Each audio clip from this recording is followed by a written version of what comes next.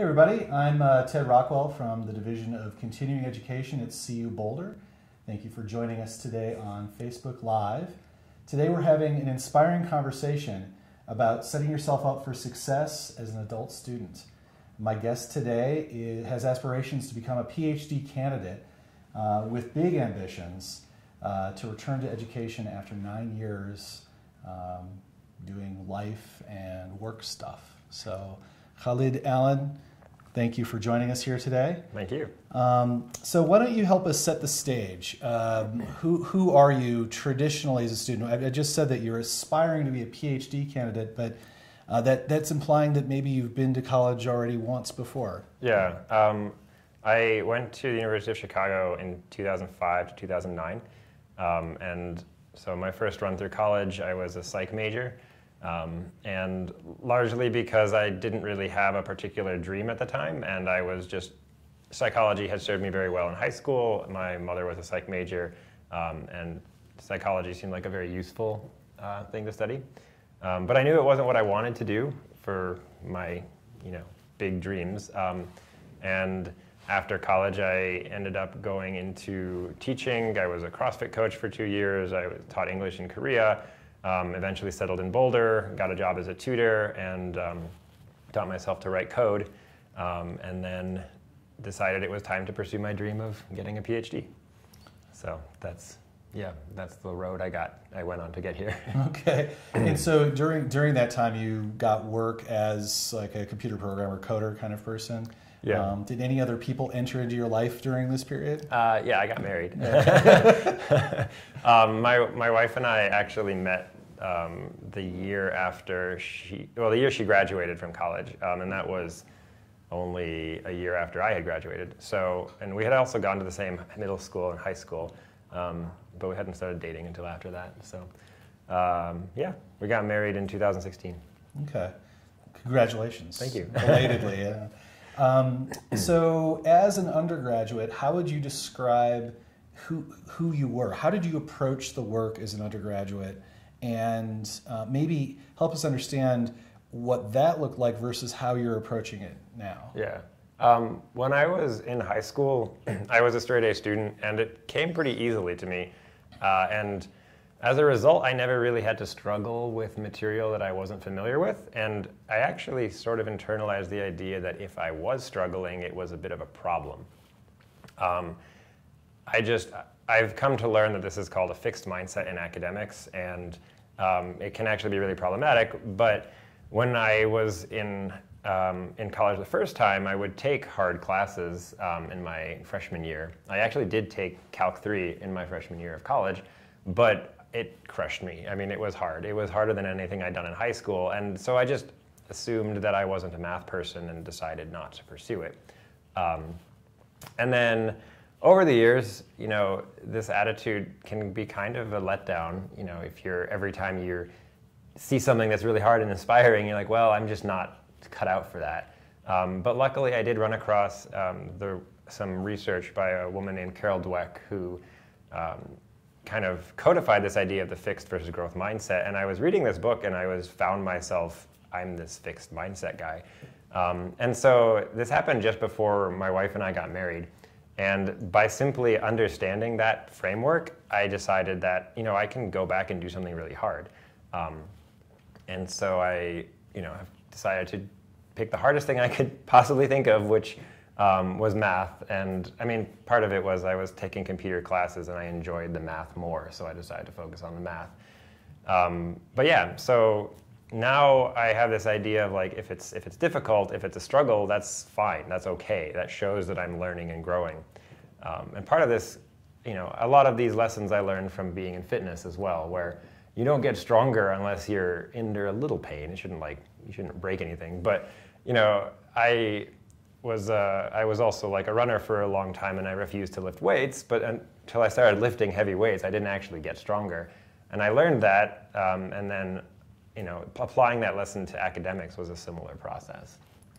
So yeah, now I'm not afraid to take classes, but it's still a little nerve-wracking when you're taking a class that's like way over your head. But I'm a lot more comfortable asking for help than I used to be. It's a really kind of amazing personal transformation to kind of realize that about oneself. Yeah. You seem like a unique person in that way. A lot of people I know will end up, kind of thinking of themselves as the same throughout time, basically. Well, I think that's the key, actually. In high school, first time through college, I thought I was smart. Like, that was my self-definition. I am a smart kid. I am a straight-A student. And I mean, UChicago is a really good school, and everyone is a smart kid there. And so it was pretty rough, where it was like going from being a big fish in a small pond to being a, little fish in a much, much, much bigger pond with sharks in it. And so at the end, it was like, if I was a smart person and I was struggling, there must be something wrong. Either something wrong with me, or something wrong with the class, or something wrong with, like, maybe this isn't the right course of study for me. I would say that was probably the most brittle aspect of my personality when I was younger, because people in my life have always said I'm very willing to grow and change, and so maybe it was luckily having a little bit of that to bleed into my idea of my self-identity as a student to help out. So I said earlier that you have aspirations to become a PhD candidate in a math field, right? Yes. But that's towards maybe even a larger goal beyond that. Do you want to talk a little bit about that? Yeah. One of the big things that inspired me to get back into studying and to pursue a degree was when I discovered that one of the requirements for being an astronaut is to have a PhD in a STEM field. Well, actually, any degree in a STEM field. A PhD gets you past some of the years of research requirement. And that was always something I dreamed of being. I mean, I remember as a kid drawing pictures of me and my team of astronauts fixing the ozone layer and other, saving the world kind of things. So I had kind of written it off after, I didn't go into science the first time, and I didn't end up being a jet fighter pilot, which was a different dream. But then I realized I decided to just look, what are the requirements? Who would have thought to just check what the requirements are? Right. But yeah, it turned out, you either need 10,000 hours of pilot in command of a jet aircraft, which I wasn't going to get, or you have a degree in a STEM field. And so that's a big goal. I know the chances of being selected to be an astronaut, I have recently discovered, are less than being struck by lightning. So hopefully, they're not correlated, because I don't want to get struck by lightning, obviously. But so it's just something I'm working towards, and having a big goal to motivate me, and even recognizing that it's a small chance, is something that I have found very empowering. So it is a bit intimidating, but you got to try. Yeah, and so how you've returned to school after actually being out in the world, getting married. Yeah. You've returned to have aspirations to get into the PhD field, to get a PhD in mathematics, to then have an even bigger goal beyond that. You described yourself as a perfectionist who's learning how to be a realist. Yeah. How are you juggling all these things? It does seem like there's a lot of personal transformation going on at the moment. Part of it is that I'm working on letting go of some things.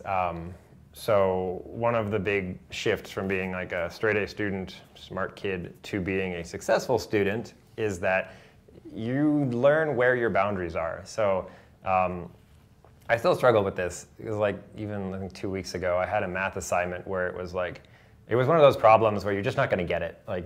The professor even said, don't work on this more than you're having fun on it.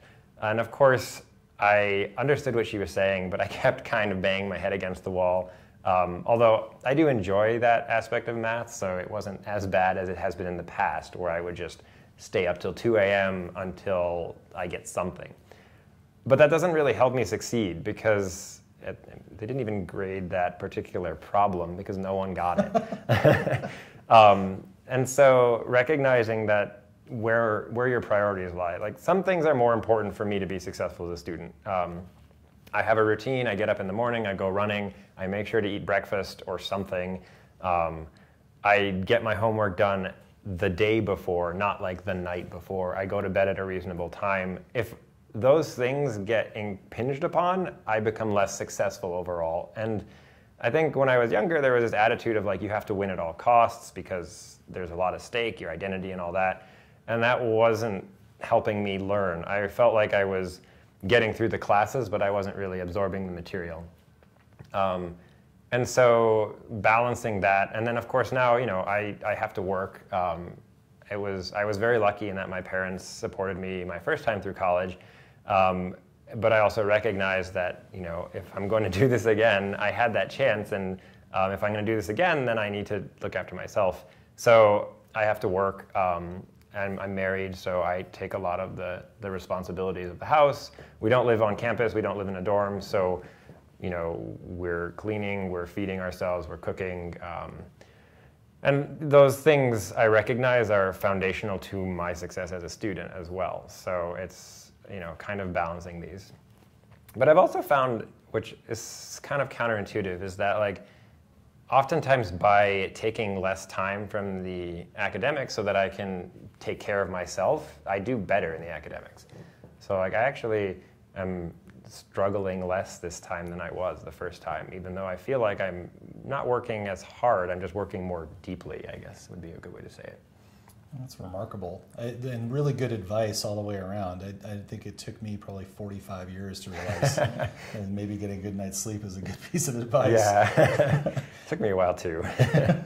Well, maybe we should back up just a little bit. You've decided that you would like to return to school, that you are going to pursue a PhD, but then I understand that wasn't necessarily as straight a shot as you were thinking. How does continuing education play into all of this, and how have you been using continuing ed to pursue your goals? Yeah, well, when I started, I had no idea how I was supposed to get a PhD. And in fact, the first couple of classes I took were at community college, and I was really just taking classes to do something, to like get the ball rolling. And I remember this conversation with my wife where we were like, well, what do? We want to go to grad school. What are we supposed to do? We can't start until we have a plan. And after having studied these ideas about being less, uptight, it was like, well, let's just go take classes. I'm sure we'll get in the environment and we'll start meeting people. But continuing ed was really helpful at CU because it was a much more approachable entry point. So we were able to reach out to the continuing ed office, and they responded immediately. I actually had tried to reach out directly to the departments to get information. And now I'm in the math department. They're really welcoming and they're really friendly. But at the time, they weren't the most, it wasn't that approachable. There was a kind of a sense like, well, you're not a student, you're not a math student, we're not really sure what you're doing here. But continuing ed was very much like, yeah, come into the program, we'll get you in some classes, you can start taking classes with professors, you'll meet the professors, then it'll be a lot easier to talk to the department and talk about moving into a program. So, from a logistical standpoint, I don't know that it makes a huge difference, because technically you can just apply to CU, but the personalities, the welcoming attitude, that was basically what made it. If we hadn't had that, I don't know that we would have been able to proceed as far as we have. So that was actually a really, really valuable part of it. Well, that's excellent to hear. I appreciate you sharing your kind experience there. You say we, and I'm assuming that you're talking about your wife as well. She's going back to school as well? She is. It was kind of a joint thing that we did right before we got married. We decided to go back to school after we got married. That would be our thing. So she'd always been interested in astrophysics, and my interest has been largely in math or computer science, or a combination. And so when I decided, or when she decided she really wanted to go back for a PhD, I decided that was also a good time to look into that and start taking steps in that direction. Did she have any interaction with continuing ed? She did. Yeah, she met with the same advisor I did. And has actually gone pretty much the same path. Okay. She took some classes at continuing ed first, and then she is now applied as a student. Yeah, it'd be interesting to hear if anyone who's tuning in has any questions for Khaled in his experience in engaging continuing ed. Obviously, this is at maybe a different level than many people may be thinking they see themselves in, but it's a common story of, hey, I'd like to get started again. I'm not quite sure how. It sounds like you may have, some insight on what that looks like. So if you have any questions out there, go ahead and send them on in. We'll find them and make sure that we answer them here. So I understand that there's you've examined some specific tactics on how to improve academic performance. Yes. And I would love to have you talk a little bit about how you have learned how to study more quickly. Yeah. Partly because I'm cramming for a variety of performance evaluations and budget hearings that are coming up. But that's fair. Seriously, yeah. No, what sorts of insights do you have to share around studying? Well, so first I want to give some context. When I was in high school and first time in college, because I was a successful student and it came very easily, I didn't develop very many study tactics or habits. I was blessed with a pretty good memory, and I, had grown up around my dad, who's a programmer. So I had been exposed to a lot of problem solving and things like that. So I was really good at high school stuff. And then in college, as long as it was within a sort of learning that I was familiar with, I was fine. So coming back to school, recognizing that I didn't really know how to study. It was weird. I was thinking about it. I was like, well, I was so good in high school. What would I do to study? And I couldn't come up with anything. Recognizing that I'm married and that I need to prioritize my time, and if I can't waste time doing hours and hours and hours of studying if it's not going to be efficient, because there's just no way I'm going to get through it. And I didn't want to not sleep, as that was not okay. I'd done that. I didn't want to do it again. So I made a kind of a program of figuring out what are the useful study tactics. And I'm gonna throw out a name because this guy has really I wish I had seen him the first time I went through. Cal Newport has a bunch of books on how to be successful as a college student. He himself was a successful college student, but he wrote a blog called Study Hacks and several books that have specifically focused on improving your study habits and that sort of thing. So I follow a lot of his strategies and techniques. So a good example of a very straightforward one is repetition. It sounds kind of silly, but in math, for example, we'd write a lot of proofs. And there's this, when I first approached it, I was like, oh, well, this is just I have to understand this so I can reproduce the proof. But what I started doing was actually rewriting it repeatedly and then kind of getting it into muscle memory. And I found that helped me understand it, but it was also a much faster way to study. Instead of reading my notes, trying to remember them, reading them, kind of not really getting anywhere. Now what I'll do is I'll ignore my notes and just write the proof and then check. And if I got it right, I get it right, cool. If not, I'll just start over and write what I tried to remember from my notes. And so it's very, very fast. It's I can do, in maybe 10 minutes, I can memorize a proof that would have taken me an hour to do before. I studied a lot of pedagogical techniques. So Barbara Oakley has this course, I think it's now the most popular, massively online learning thing called Learning How to Learn. She has a book as well. Originally, it was called A Mind for Numbers, but it was basically this concept on the psychology and neuroscience of learning. So I learned about letting a problem simmer in your mind. So now what I do, instead of trying to just hammer through a problem, is I will try to start as early as possible, just a little bit, not I don't have to do the whole thing. But I'll see a problem, I can think about it, and then I can just let it sit, because your brain has two systems. One of them is for focused approaches to problems, and one of them is diffuse learning. And when you're working and you're consciously thinking about something, you can't really be very creative, because our brains just aren't wired that way. They you're looking at a tiger on the savannah, and it's all you need to deal with. But if you're trying to think about ways to I don't know, maybe find creative ways to get around a tiger on a savannah, you don't want to be dealing with the one right in front of you. You want to be dreaming about it or thinking about it, I guess. So diffuse thinking has helped me solve a lot of math problems that I was totally stuck on. I've actually saved a lot of time that way, just by starting a problem and then going for a run, and then in the middle of the run, suddenly I'll have an answer. And I've come to trust this enough that I can just rely on it. Like, this is part of my system. It's not just a lucky break. It's start a problem, go do something else, you will solve the problem. It sounds to me a little bit like your prior experience as an undergrad in psychology has really affected your approach to things, right? Yeah, it has a lot, actually. I still find it very valuable, certainly. I don't want to diminish the value of my psych degree. And I actually encourage people in general, like psychology I think is one of the most useful subjects to know, because it's how your brain works, it's how you think, it's how you interact with other people. And so you can always apply it to anything you're trying to learn. If it's a struggle, you can say, well, what's the psychology behind this? So I find that really helpful.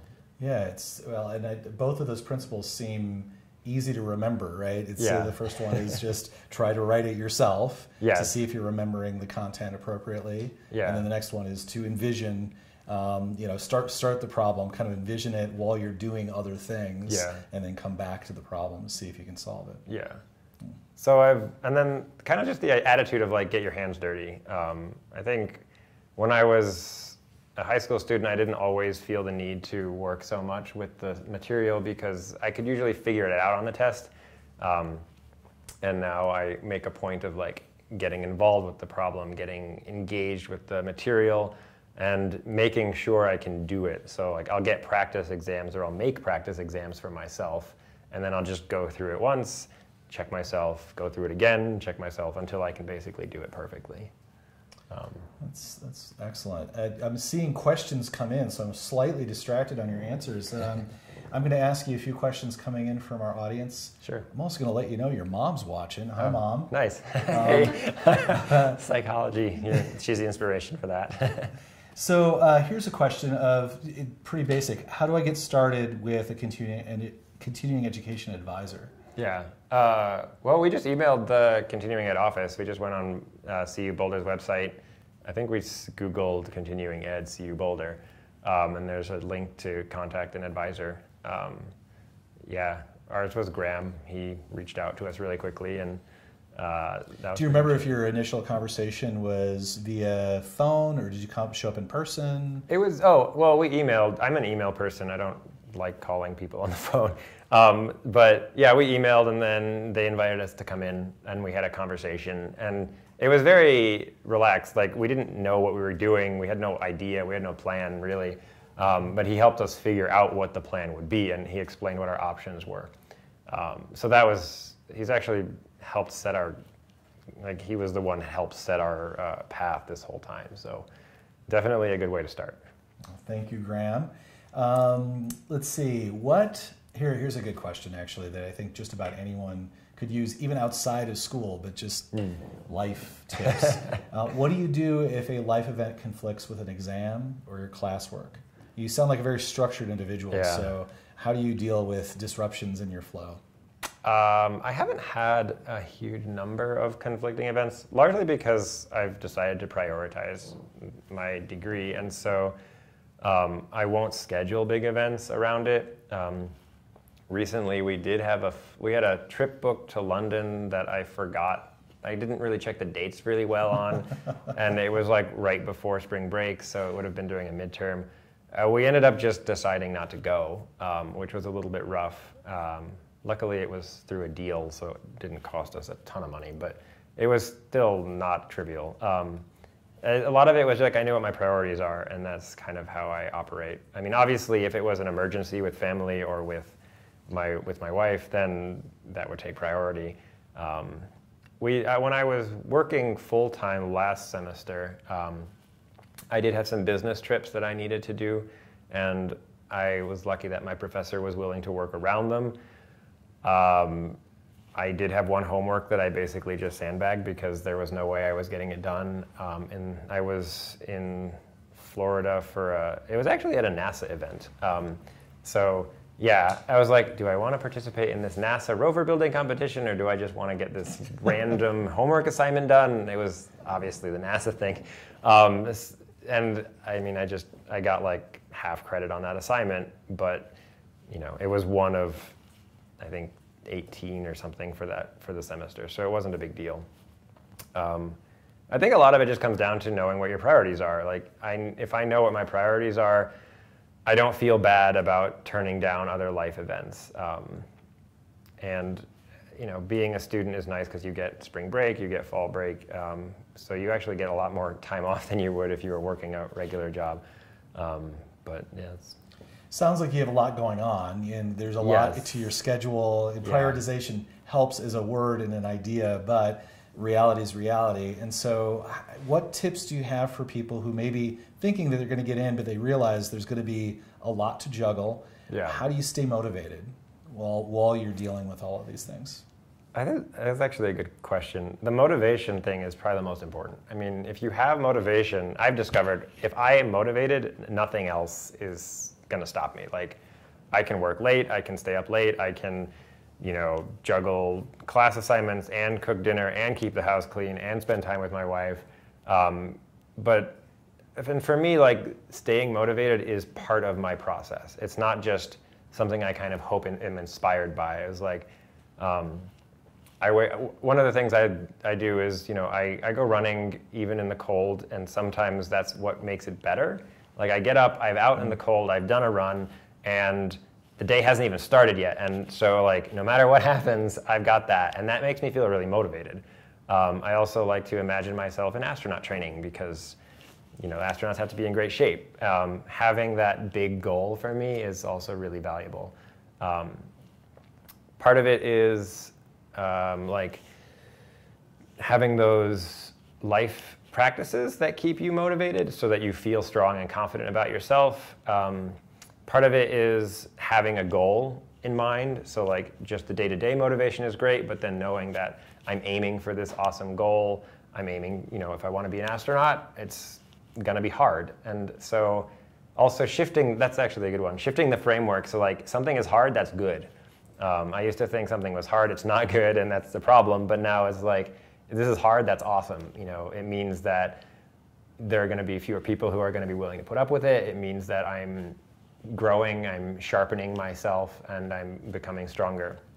And so a lot of it is just like playing these mind games. Again, it's psychology. I play a lot of mind games with myself to stay motivated. And some people are like, well, that's weird. You're kind of manipulating yourself or deluding yourself. But we all sort of delude ourselves. And if you're thinking like, oh, I'm no good at this, or I don't have time for this, that's a delusion too.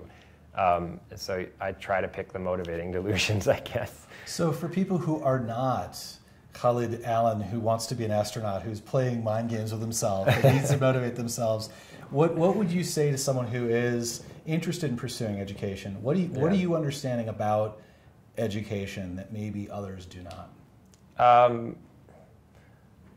I think that a lot of people view education as a reflection of who they are. And I think, like, if you're good at something, or if you are a math person or you're not a math person, or if you're smart or you're not smart. And I think if you just think of it as a skill that takes practice, it can help motivate you because it takes a lot of the pressure off. And it also helps empower you because it makes you more effective. It is something that can just be worked on. Like, if you learned how to drive a car, you can learn how to do proofs in math, or you can learn how to analyze a Jane Austen novel, or you can learn the physics equations you need to solve problems. It's like, it's any skill that needs practice. And to not take it personally. Like, I do a lot of tutoring on the weekends, and so a lot of times I'll get students who don't think they're good at something, and they'll beat themselves up over a mistake on an SAT or an ACT. And I tell them, like, don't take this personally. It's just a reflection, it's just feedback. And so that's a good way to think about it. Well, we've come to half an hour here. Okay. This seems like it was 5 minutes long. Khaled, it's Thank you. Fantastic to talk to you. Really inspired by your story, and wish you all the best moving forward. Thank you. I'm sure you're not going to need continuing education as you start getting into your PhD program. But if you ever do, we're always here for you. I appreciate that. Thank you all for tuning in for this Own Your Journey conversation. Join us again for another live event. And make sure to tune into our YouTube page where we have all of our Own Your Journey conversations for you to view at your leisure. Thank you.